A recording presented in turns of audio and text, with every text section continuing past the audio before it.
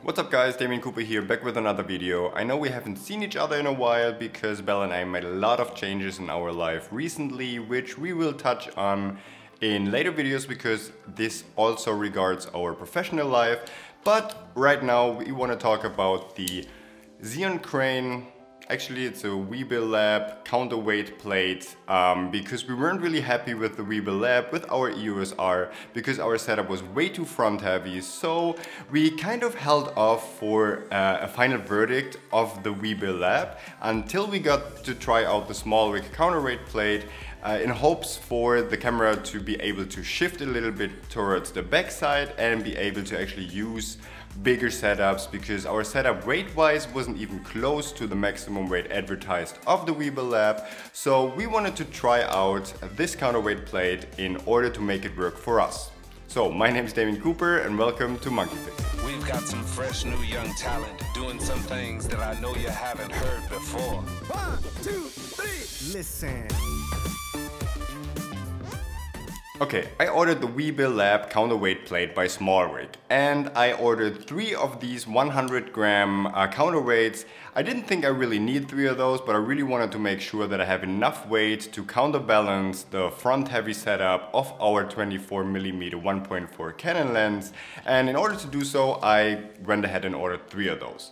And let me start off by saying that I am really disappointed by the small rig counterweight plate, because maybe there's a small chance that I'm just too dumb to really use it. You are. But that thing doesn't do anything.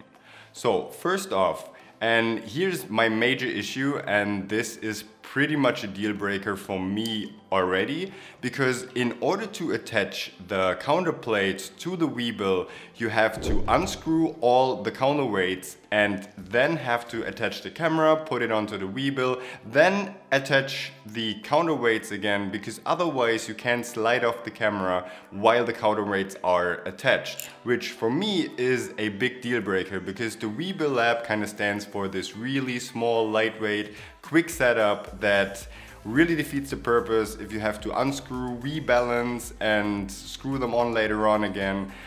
Every time you want to detach the camera for whatever reason whatsoever, if you want to go handheld, if you want to shoot some pictures, or just if you want to change the battery, you have to unscrew the counterweights and then rebalance the entire gimbal every time you do that. And that alone for me is a complete deal breaker, and I think there should have been some better way. I really can't think of one off the top of my head, but I think this for me is just, as I said, a deal breaker.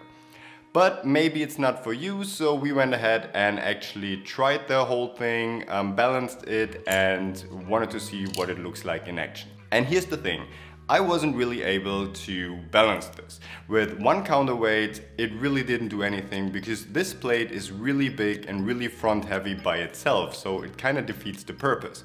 And then screwing on 2 of the counterweights still wasn't enough weight to actually counter out the weight of our 24mm, which is kind of weird because it really doesn't take a lot of space for the 24mm to work on the Weebill Lab.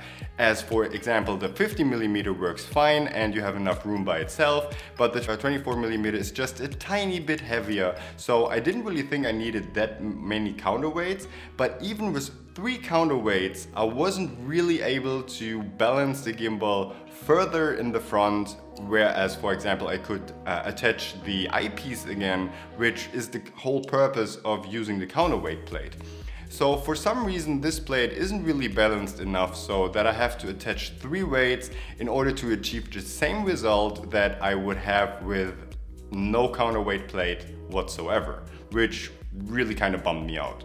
Because the next thing is, these counterweights are so big that if you move the camera further to the back, which is the whole purpose of the counterweight plate, it actually limits your movability a lot, because it just hits the one axis on the back of the gimbal whenever you want to do a tilt move. So that kind of defeats the purpose again, and we have to move the camera further to the front, and then we have the same issue we already had before. Okay, granted, I really didn't put too much effort into trying to find the right balance for the gimbal with the counterweight plate, because like I said before, a deal breaker with the detachment attachment, and I didn't really see the point because I didn't really feel I was able to rebalance this with putting the eyepiece on.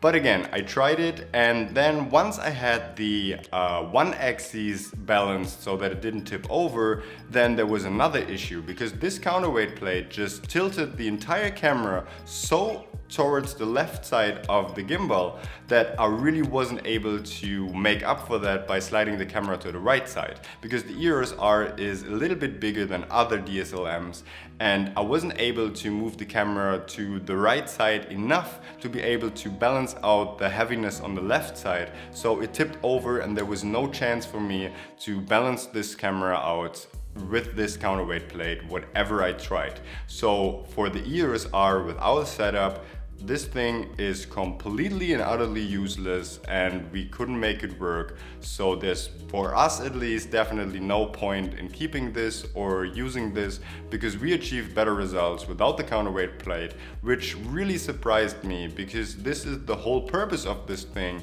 which is really heavy by itself. And like I said, we weren't able to move the camera further back with this setup, even by an inch or less than that. And that really surprised me. So yeah, I'm a little disappointed, and therefore, although I see the Weebill lab could be really great with a smaller lens setup, and again, we don't have any, or with a smaller camera like the new EOS RP, or maybe a Sony a7 III or something around this size, but the EOS R for us is just too heavy to use it properly with our lenses, our lens setup, with or without a counterweight plate. So yeah, we didn't really do the whole part 2 of the Weebill lab review because for our setup there's just no point, and we don't have any other smaller camera or smaller setup that we can use with it.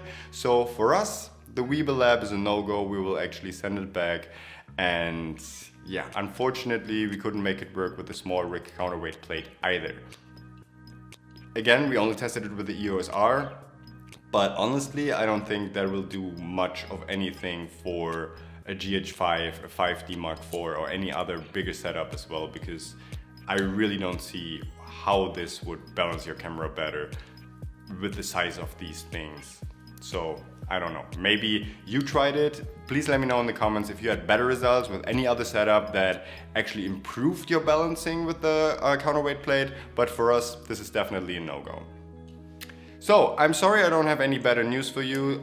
Maybe I could have saved you a lot of money if you were thinking about buying this for your EOS R and now you're not buying it because of this review, so then I'm happy as well. So my name's Damien Cooper. Please leave a subscribe and like. We will put out more videos in the future, more frequently, I hope. Again, like I said, we have lots of changes in our life, professionally as privately as, you know, whatever. So we'll keep you updated on that, and I'll see you on the next one.